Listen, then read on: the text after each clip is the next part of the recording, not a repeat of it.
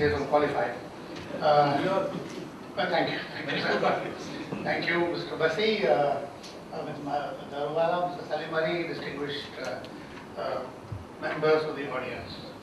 I note that the number is not particularly large, but I can see the very high quality present here, and I'm very happy to be with you on this subject. I must compliment you, Mr. Karthikeyan, Dr. Karthikeyan, for bringing the subject for discussion. Because rarely this escapes notice in general. And you asked what's the purpose of these seminars. I think even if 2 or 3 people take interest in pursue them, and then have some framework for understanding these issues, and then brings it out of the open. Somebody, the website may pick it up, we don't know. Mr. Bassi, and I'm sure he is today in a position where he can initiate action. These things take time, of course, but I think that is an important part of it. Perhaps I didn't read the subject well, properly. I'm going to focus basically on the traffic side, road rage side, arising out of that. I think many of the things you mentioned in America, Germany, are available in India also in different forms. The local triggers are different, and as you said, there may be other triggers in India. But a very clearly significant trigger in India for road rage is the level of anxiety, the level of frustration, the level of anger of most people who use the road, pedestrians or drivers or passengers. I think I'll focus broadly on that particular thing. Mr. Bassi, what he says should not be taken as criticism. It should be taken as the comments of a user, more in the spirit that, and what I say is certainly going to transcend the traffic department or the police department. It's going to cover the governance at large. One would have hoped that the minister would have come requesting him to take initiative on that. It is in that spirit that I am saying, not as a bit of criticizing. So 30 years back, I was in Geneva. Sardar was there, who was ambassador to Geneva. Do you remember his name? In 86, 87, before, anyway, he was there. And one day he was in a crossing court. He got a letter at home saying that you have crossed the red light and your fine is X francs. Please pay. He also said, we know from the number plate also that you got a diplomatic license. So you are exempt, but as a good citizen, we hope you will pay. This was a letter, very polite letter. He wrote back saying, no, I am very, very cautious. And he was fairly strong in his language. He said, clearly the policeman who observed me did not know what was happening. You must check the eyesight of your police people. So kind of fairly strong language against the police force, and said that I am a very cautious driver. I have never done anything wrong in my life. I have never crossed the line, so to speak, on any matter. 24 hours later, he got this envelope, just a photograph. And along with this beard, his face was very clearly visible, with the car's number plate and the red light. He was crossing the red light. And immediately he paid up. The question I am asking is, this was 30 years back. We are talking about digital India. Are we now moving towards that? I live in a, not far from red light area, not red light area, not far from red light, and I find that it is violated 2,000 times a day. 2,000 times a day. If it happens in one red light, I presume the number will be 2 million. And if you go all over India, it will be 2 crores a day. That's the kind of violations that are taking place. Even if you have a 6 sigma, even if 25 people are caught, kind of a thing. Now, I think this is something important we should take note of. Our problem, of course, is that if they had the technology and the digital arrangements, the photographic arrangements, 30 years back there, we boast of all kinds of technology. There's no reason why 30 years later, immediately on the spot you get the number, goes straight away on the computer. In fact, it should be handled on the computer. It should come to every person straight away. You should send the signals, etc., etc. I think that's the first broad point I want to make. The second broad point I want to make was that typically every time you travel in Delhi, I'm sure in other cities also, probably more in Delhi, as you said. Delhi is more unique than other places in India. There is a barricade. Now, you can held up with the traffic for 20, 30, 40 minutes. You don't know what's happened. You think that there is some accident or something. Then you find a police barricade there. And 4 policemen are chatting in a corner 30, 50 yards away. There is nobody there. I'm wondering what the statistics are. Has any thug been caught by this police barricade? has any dacoit been caught, or any politician been caught, who has been caught with these, by this barricade? It's not clear to me, I was wondering. So I think it's important to know, yes, if it serves a purpose, yes, I'm sure. And if it does, the third broad point, Mr. Basi, is a larger point. We have such technology. When this is standard, when 4-lane meets a 4-lane, it has to be 8-lane for the first half a furlong, then 7, then 6, then 5, then 4. Always, and it takes 3 furlongs or 4 furlongs for the 8-lane to become. You go to any junction, anywhere, in any flyover, you will now find 4 lanes here, 4 lanes here, there's a gap. There's 10, 15, 20 minutes, even at odd hours, 12 o'clock, any time, ring road, etc. Now, clearly, this is against all basic principles of construction, etc. Why we are not having this? I think it's important that, so with the flyovers, the traffic is probably even worse than the flyovers had.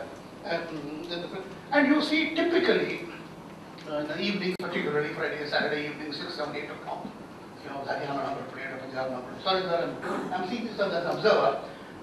Happily, the person sits in a big SUV with a drink openly there. I see anybody you can watch, a drink openly sitting there. He's daring anybody there come here and touch me. And then he is in the red light, he's taking the sip quietly and going. No, the point is, he's got a right to enjoy, but not the streets. I mean, he's a danger to others now. In many parts of the world, they give people who are drunk one chance, but no second chance. Drinking is an offense where the license goes at the first offense. It does not have to. India is a place where you do drunken driving and run away and you don't get caught, nothing happens to you. But in many other places, your license goes where you go. I think it's important that he knows that he could handle the situation either by a bit of bluster, because he usually has a red light which he doesn't, entitled to use, but he usually does use a red light without entitlement. A bit of bluster, or the worst case scenario, pay a couple of $100. And I'm sorry, but these are harsh realities. As a citizen, I'm sure many of you are having the same kind of experience. There is this truckers, US truckers, I think it's called Truckers United. Like we have the weekly program here on TV, various soap operas.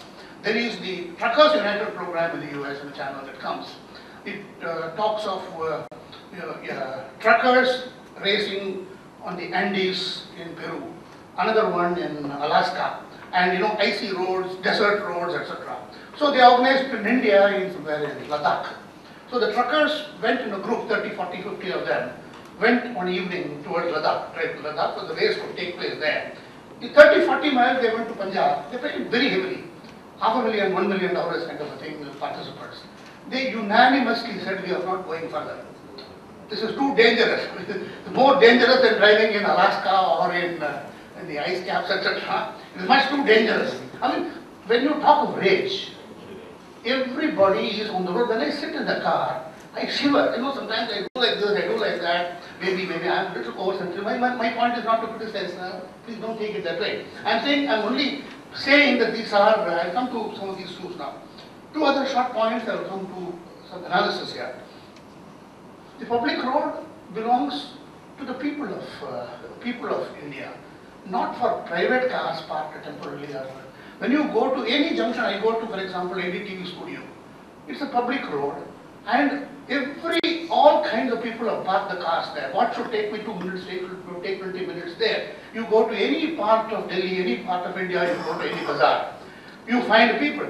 I can understand this even to some extent in residential colonies and fairly affluent colonies. I can't see why people who own 4 cars cannot pay 10,000 rupees. They should be charged, RWA should charge 10,000 rupees.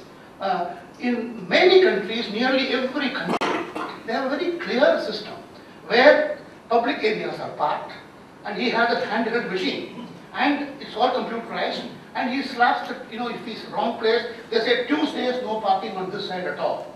Wednesdays no parking there at all. Certain areas no parking, all kinds of restrictions are there, it's all mentioned there. And deliberately they change it so that people don't park it there and go over 15 days holiday. In other words, the 2-hour parking, 6-hour parking, nobody bothers at all about here. I think that these are all things. I'll come to some analysis of these. My analysis would be, we have done a lot of thinking on railway travel, computerization of that. Traffic is an area where nobody has planned in an integrated manner, where you take into account the police, which is a very important part of the system, the urban affairs people, then the other services. I can't understand why, if 25 departments are allowed to dig, the railways are allowed to dig, the telephone authority can come, the so and so. Why it should only be done with the local authority? Whoever he say that if you want to dig somewhere to draw a line or whatever it may be, only the authority, you should pay. There is a certain regulation, certain rule. You should say that you can do that. And once in 3 months, they will together come and dig united for everything. Pay a hefty fee to get the television line or whatever it is line, etc. I think, broadly speaking, we need a kind of thinking apparatus here. This is Digital India. I headed a committee just now for bringing electronic connectivity to the remotest village, 2.5 lakh panchayats. That means that village should be able to have 500 forms to be done there on the spot. In the small post office, they can do 500 forms. They can get all their money come from Dubai or somewhere or the other. Within half a minute, it comes into their account. We can't do it in Noida or Gurgaon or in Delhi. We can't have that, and we are now thinking of digital connectivity to the remotest kind of an area. And the policeman, handheld devices are not available, world-class devices are available. You can communicate, you punch in the number. It has got tremendous capacity. It can take in 2,000, 5,000 numbers.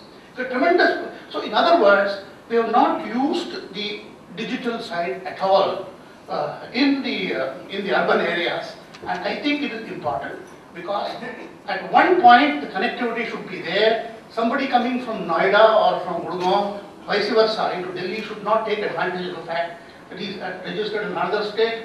There should be connectivity which speaks easily in terms of registration numbers, etc., and the driving license numbers, etc., etc. It should be done much like we have not done, our land records have not been done. I started the process in 1996 for land records to be, and do you know why it has not been done? 1996, I gave money to 2 districts in Punjab and 2 districts in Madhya Pradesh that the land record should be digitized. Full money owned by the government of India. After 2 months I checked up, they said that they had taken good action, etc., etc. And then in one of the districts in Punjab, I asked that contractor or that person why it's not happening. He says that the people from the computer company had gone there, and in the morning the Tasildar, into adjoining rooms, had put 2 snakes in each of the beds, to frighten the computer company people not to come there. It is not in the interest. It is not in the interest of the Tasildar that his income is there, his revenue is there, his future is there. It's the same thing in the police department. I think it is important that at the lower level, no, they will not, they will resist at all costs.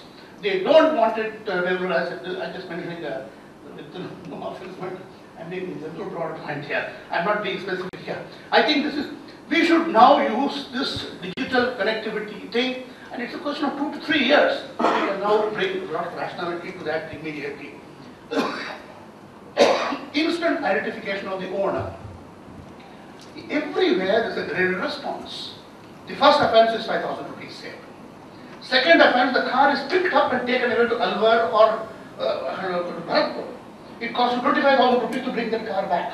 And this is happening in Geneva. They take the car away and take the car away about 300 miles away, and then you have the contractor. You have to pay for the contractor who took the car away.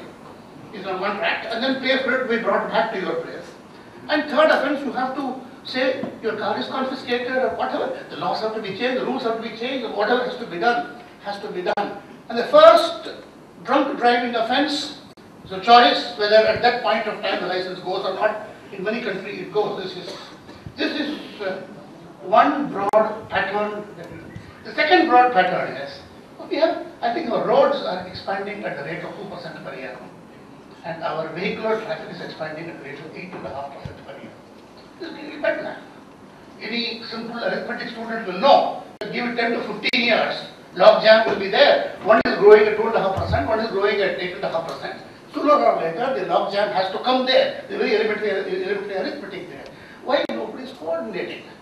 Why on the one hand encouraging cars to come, bikes to come, more and more, which also adds to the pollution on the other. I bought a car today for 8 lakhs or something. If I had bought the same car, Ciaz, in Singapore today, it will cost me 1.5 crores. They are very sure how many cars they want on the road. And we are a richer country than Singapore. I mean, the per capita income. I mean, we are treating ourselves as the richest country in the world, where the level of standard of living is about the lowest in the world. And there they are ensuring that the public transport is proper, and therefore it is extremely important that they should do that. The short point that I wish to make is that there are many reasons for road rage, etc. But I think it's important that I'm sorry if I'm No, you can answer.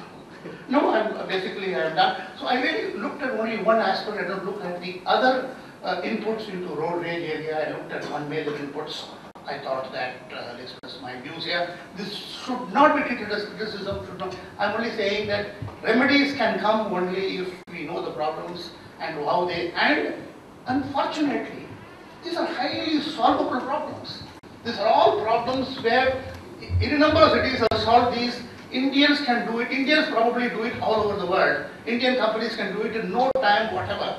So I think the probable key is it does not get the kind of attention or importance in the policy making levels. That this is an important thing to do. Once that identification comes, we have an excellent administration. We can do it, excellent political machinery, excellent administration, we can do it in no time at all. But I think that the problem is to bring it to the attention of our decision makers, and I'm very happy Mr. Basi is here.